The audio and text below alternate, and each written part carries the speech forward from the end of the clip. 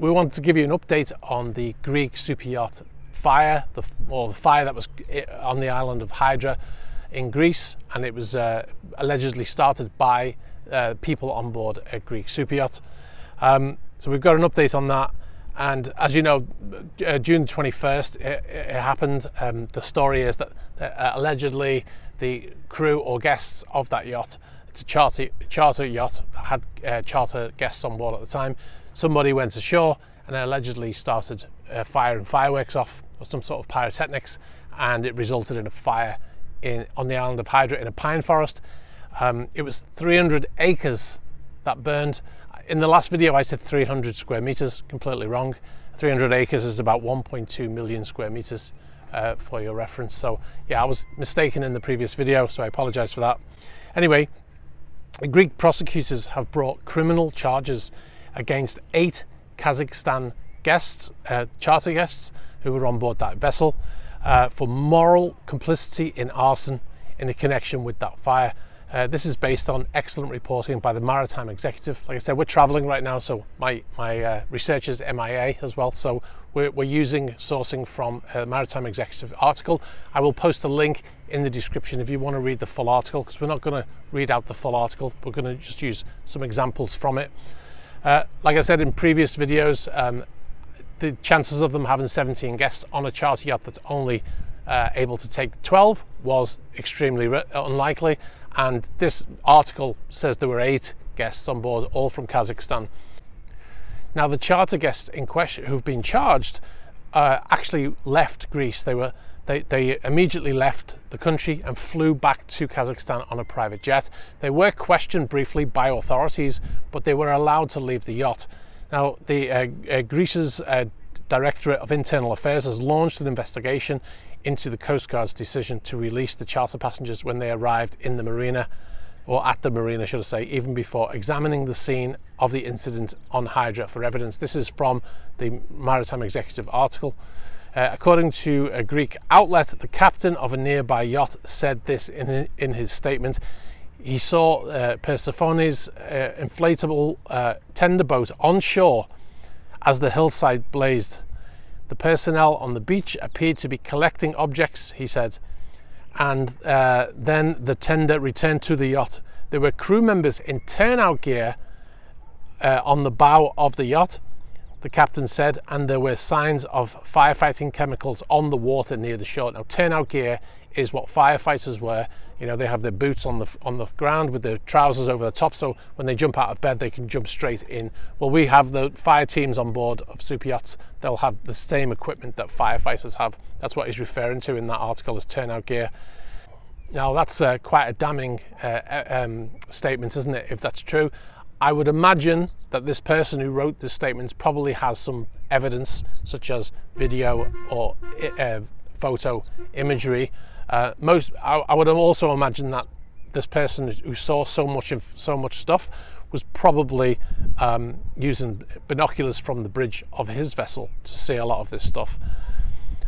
He also said that he saw fire extinguishers on the vessel as well, on the superyacht, Persephone's superyacht. Now, in the captain's statement last week, he denied anyone started a fire or fired any fireworks.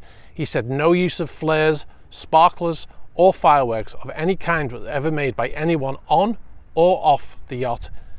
And in a relevant check, all the naval flares were found intact. Now, there he's referring to pyrotechnics that they keep on board for emergencies, you know, to alert other ships. You've probably seen it in films where, like the Titanic film and that, where they're firing the flares into the sky. They also have smoke things, and they have different types of hand flares and projectile flares that drop at parachutes with pyrotechnics on them.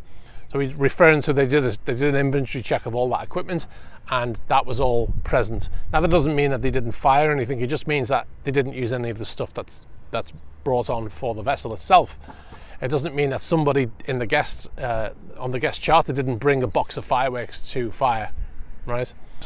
Guests are connected to the former president of Kazakhstan, according to the Organized Crime and Corruption Reporting Project, or the OCCRP. The OCCRP obtained the passenger manifest I'd rather just put them on the screen so you can see. I count 7 names here, but it does say the 8 people on board included these people, so it would appear that one person's name is not on the list. One of the people here is the head of Kazakhstan's largest bank and her husband.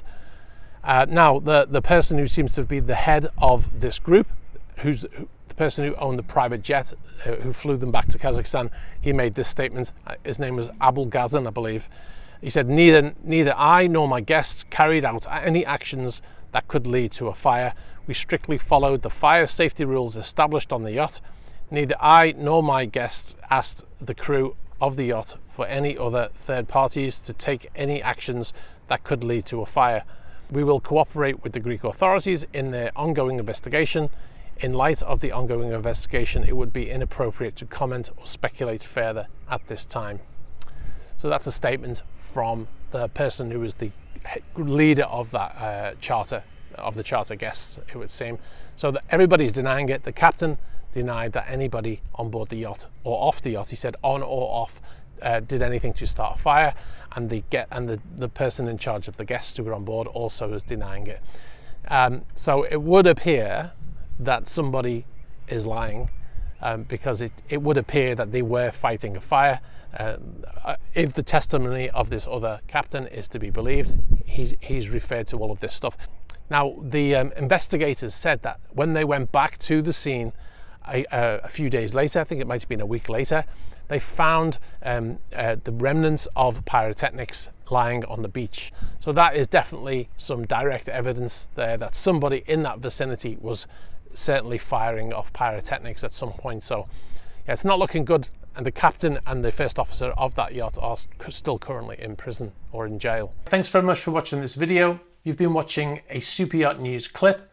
If you'd like to see the full unedited Superyacht News video, you can click on the link over here. You can also find our channel links below here. And if you'd like to see more shorter videos like this one, be sure to subscribe to this channel.